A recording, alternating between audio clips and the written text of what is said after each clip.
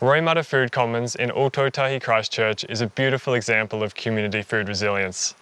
This is a story about seeing the potential of underutilised public spaces and how they can be transformed into sources of healthy food and community connection.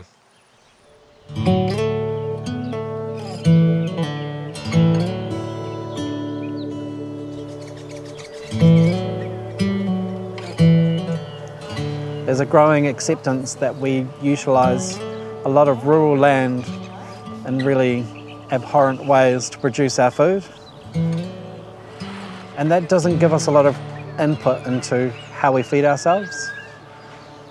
We're relying on a system that may not have our best interests at heart. And so food sovereignty speaks to our ability as communities to create systems to feed and nourish ourselves in ways that are independent of that system, that do have our own and collective well-being right at the front of all the energy that goes into that.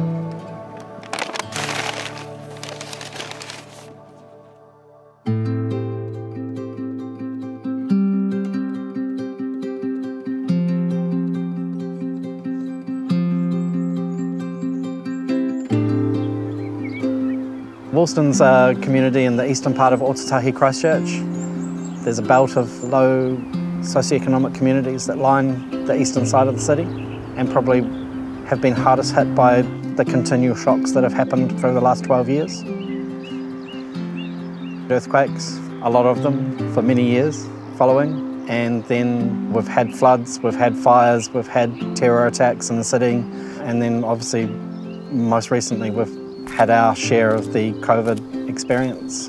And so we felt it was important to start developing long-term solutions to some of these quite systemic issues. About 5 years ago, myself and some of the community that live in and around Bradley Park, which is 6 hectares of land, petitioned the council to start developing a food system in here. We got permission to plant 30 trees, so we planted 65. That's now expanded to between 120 to 140, most of which are contained within 2 to 3 food forest systems. And we've got about 140 heritage fruit trees. It's been all the white butterflies this year. Even before we probably dug the first hole for the first tree, we had quite an in-depth discussion about the philosophy that sits behind what we're trying to do here. We decided to become a food commons, and that was something that was personally really important to me. Public parks that are dotted around our cities all over the world are commons. They are owned by the community collectively and managed by a council or a state body to look after it in a certain way that they see fit. And what we've tried to do here is hold a vision for what we can do in relationship with this land that is a lot more nourishing, not only for the land itself, but for our community. It's a step away from, I guess, the transactional relationship that dominates the way that we act in the world. But we don't hold any sense of ownership over the food that is produced. So by doing that, it allows us to kind of step away and allow people who need access to food to source that food without any shame or any other negative emotional attachments that could be felt alongside that. But still holding a level of hope and optimism that at some point they'll feel comfortable to start participating at a much deeper level, especially a practice of kaitiakitanga for the living systems that we're creating in the park here.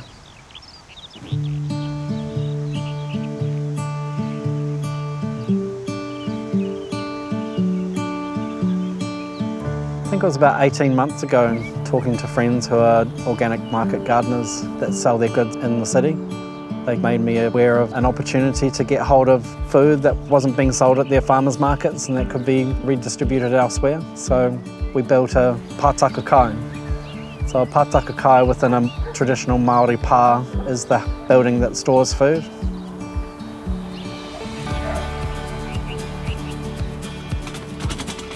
Every Sunday we head down to the farmers market once it's finished and collect the food that they can't resell over the next couple of days. So rather than it going to compost, we collect it and we put it on the pātaka kai, and community can come down and help themselves to whatever they need to nourish themselves. We only put fresh organic food on the pātaka kai. There's an ebb and flow in terms of what we have access to. In autumn, the pātaka kai is not big enough. You know, we have bins of food sitting on the ground that are full of organic tomatoes and cucumbers and courgettes. But we do notice in winter that that abundance isn't there. And it's important for people to acknowledge the seasonal aspect of food. I guess that drives us to look at ways that we can increase our food production so that we can have a little bit more resilience and depth behind the food that we have access to. Oh, she likes lettuce.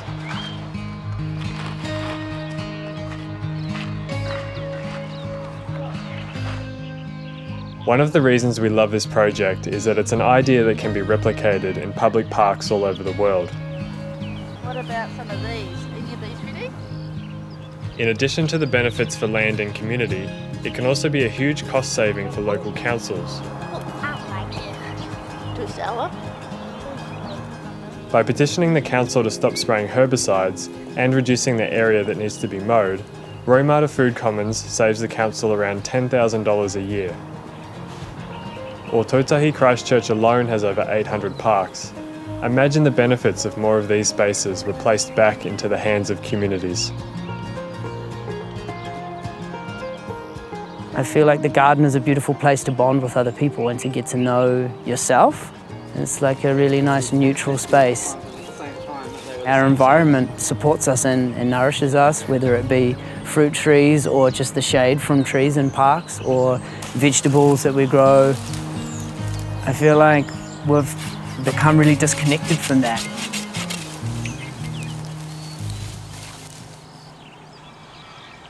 You have to accept when you work in a public space that there are going to be challenges.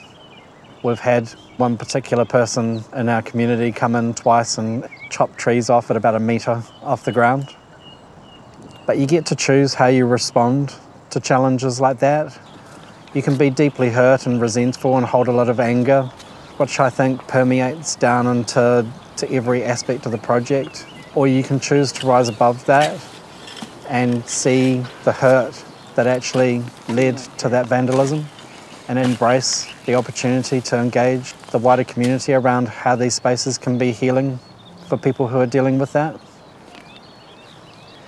It's not our job to heal those people specifically, but we can provide spaces that help them along that journey. So we'll just spread this around as a wee mulch, just get a bit of moisture to start off with.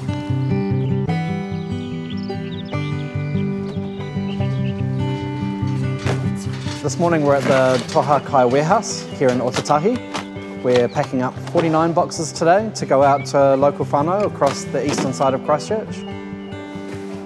All the produce that's going into the boxes is produced as locally or grown as locally as possible, with our one exception being bananas that we tolerate coming from overseas, but we select the fair trade organic ones as the better option.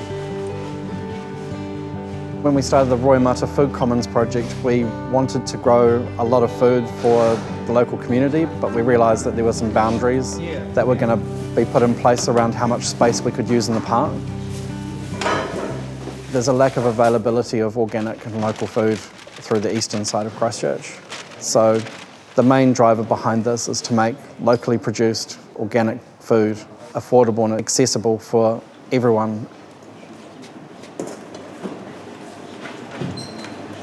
I am the mother of Michael, and I'm here to help and to be useful. I'm retired, and this is constructive, helpful. Yeah.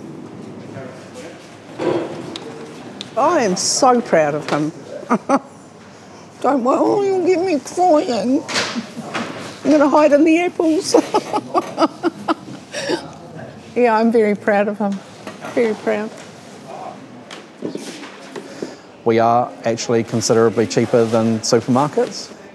In fact, we actually even had one of our customers comment on one of our Instagram posts just last week saying that she went to the supermarket and compared the price of everything that she received in one of our $60 boxes, and everything that we were selling was cheaper than what she could get conventionally produced food for in the supermarket.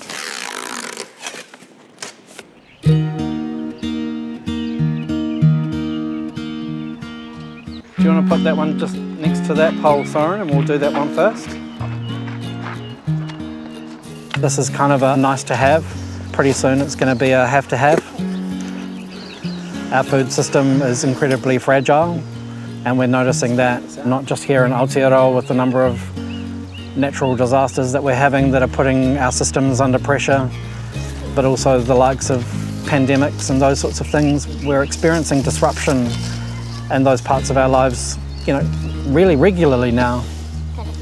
Cool, do you want to go on the other side? And then tie the knot?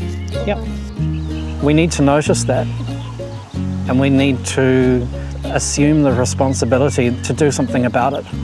It's so simple yet so enriching in terms of our mental and physical well-being, you know, the day-to-day experience of being alive on this planet. Bring all some of this nice pea straw around. We want more of those days, and we want it for our children and for our grandchildren and all the generations yet to be born.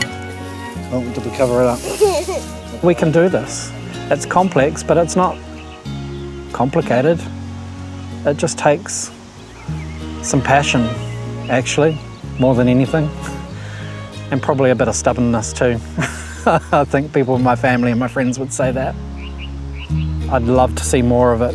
If there's anyone out there that wants to do something like this, I'd do anything I could to help you do that. One tree is enough to start you on your journey, and you never know who you might meet and what you might learn from doing that.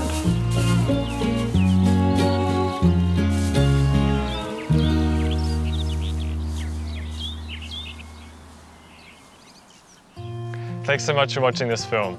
If you'd like to help us tell more stories like this one, we'd love for you to join our community over on Patreon.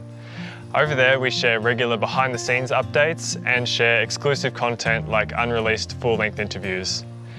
Any amount, big or small, makes a huge difference and helps enable us to keep telling these stories that we feel so passionate about sharing. Thanks again for watching, and I'll see you in the next film.